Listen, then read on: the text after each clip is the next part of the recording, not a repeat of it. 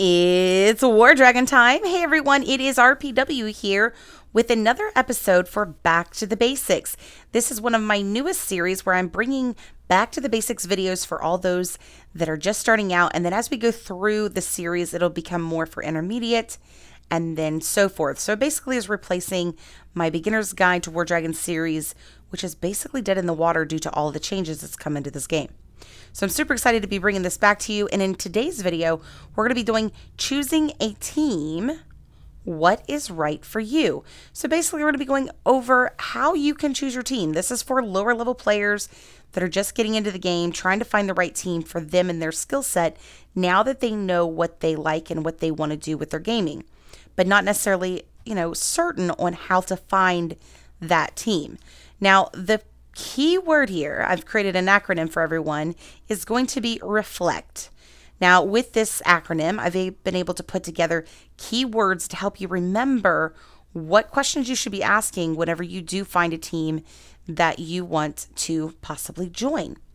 Now, with these keywords, they're going to allow you to kind of stack the team up against your personal preferences. Not every player, they'll say you're level 200, doesn't necessarily mean you should be in platinum, because maybe you don't play but once a week, or maybe you're level 50, but you are a fast grower, and for that reason, you can get by with upper platinum. So keep that in mind. Now, the first thing is going to be requirements, then event importance, future path, league placement, equal participation, castle maintenance, and then training and leadership.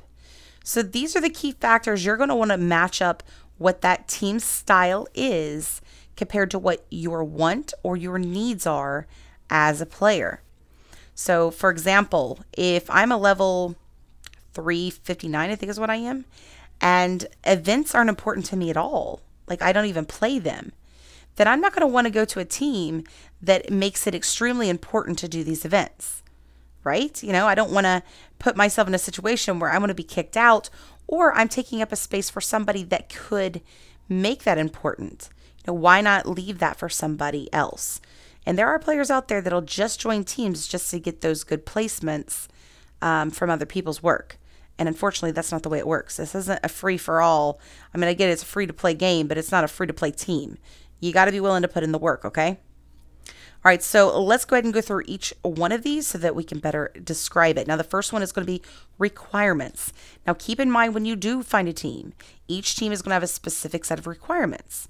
For example, they'll have things like event placement points, minimums. They'll even have Atlas event minimums. And then sometimes they'll even say that you have to build a certain amount of troops regularly and how often you're defending your castle or an alliance castle.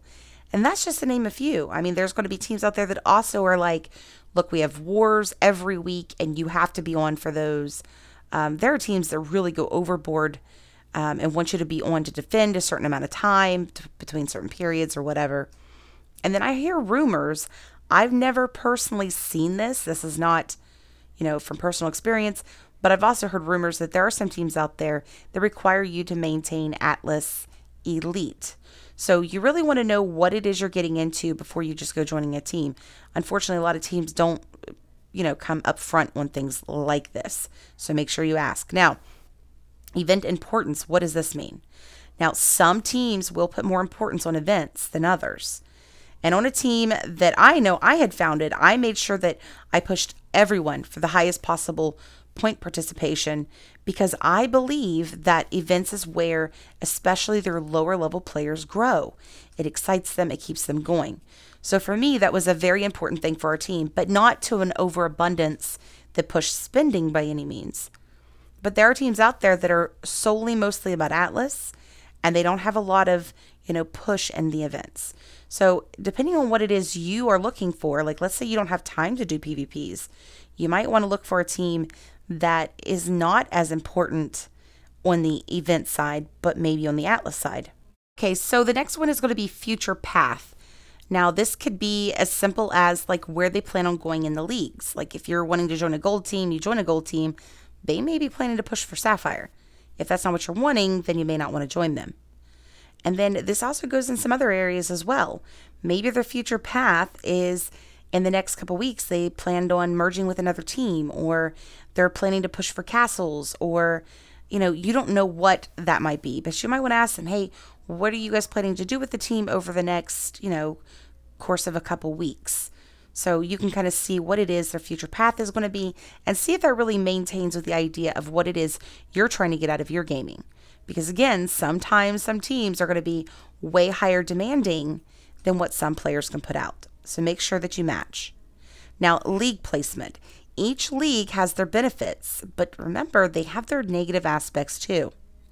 So let's say you're a level 80 and there is a Sapphire team chopping at the bits, just trying to find anybody to join their team. And they send you a message, hey, you asked me last week if you wanted to join our team and we told you no. Tell you what, we'll give you a shot, right? So you join their team, you're going to get some amazing benefits when it comes to things like your egg tokens every day and the big players there to help you if they're available. But in a lot of the teams that are like Sapphire League, a lot of the players already know the basics of the game. So you're not going to have a lot of one-on-one help the way you would in, let's say, mid to lower Platinum and down in Gold. So keep that in mind. And then on top of that, the PvPs might be a lot more challenging for you because most Sapphire teams are going to have players well above your attack power. So whenever you come to a PvP, unless you have serious backup available for you, you might find yourself in a pickle when it comes to your personal points. Okay, so the next one is going to be equal participation. It is very important that you make sure that you place yourself in a team where all the players in that team are pulling their weight, and that of course you are as well, equally putting in what everybody else is too. It is unfair to hold a position from somebody that could benefit from that team just because you want to sit there. And it's unfair to you to be on a team where you're putting in your all and maybe you're spending money and you're getting massive points because you're very competitive and nobody else on the team is not.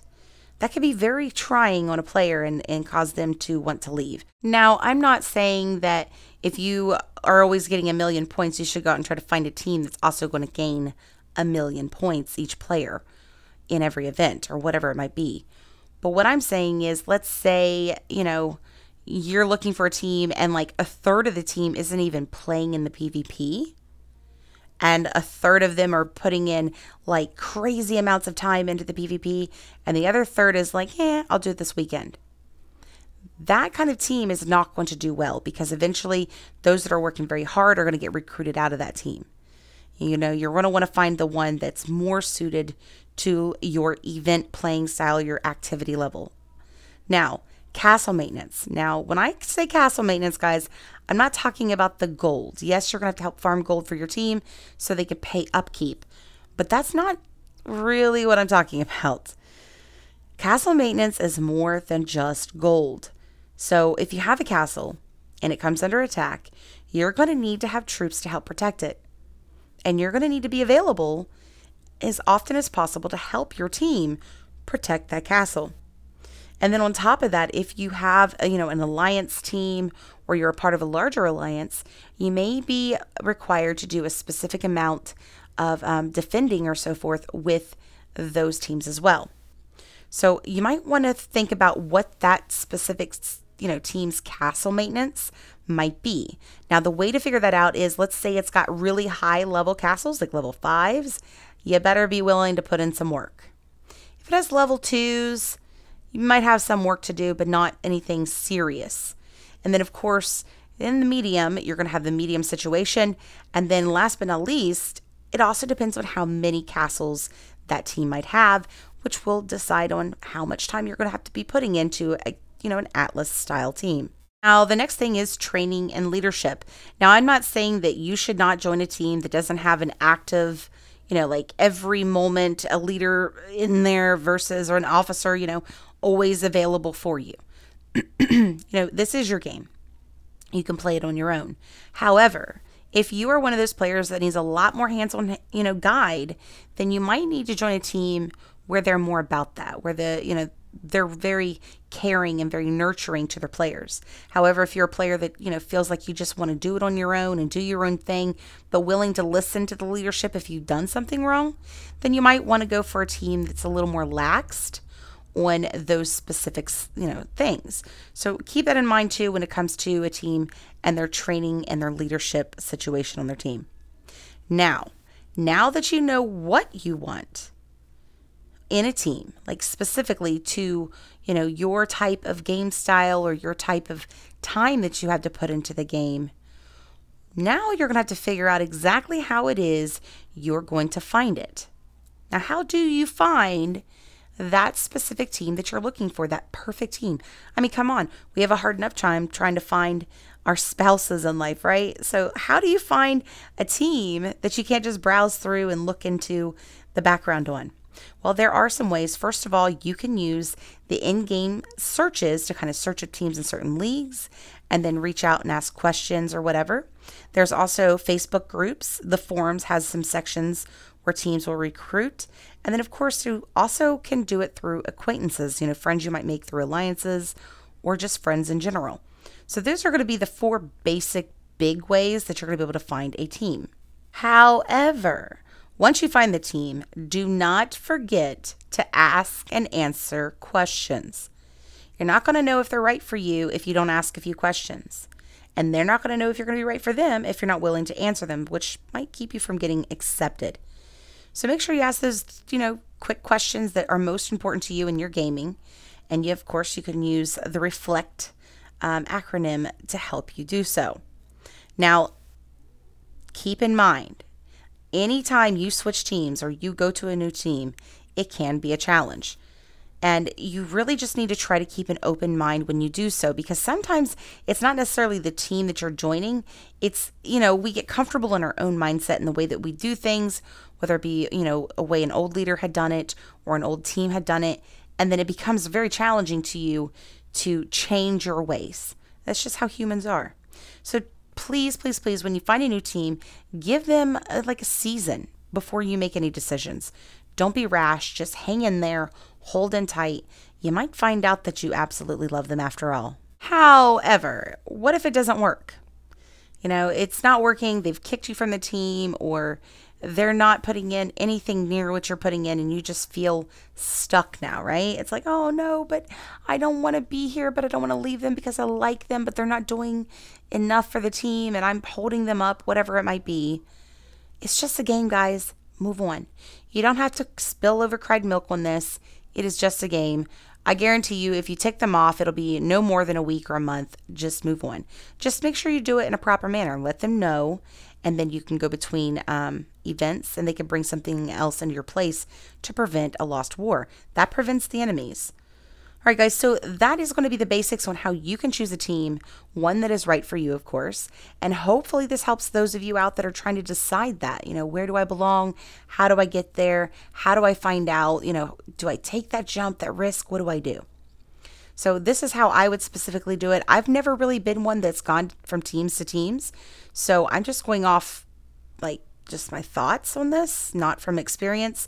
So if you have any tips, be sure to put those in the comment section below. And guys, if you're new to my channel, don't forget to subscribe and hit that bell for notifications. Until next time, happy hunting.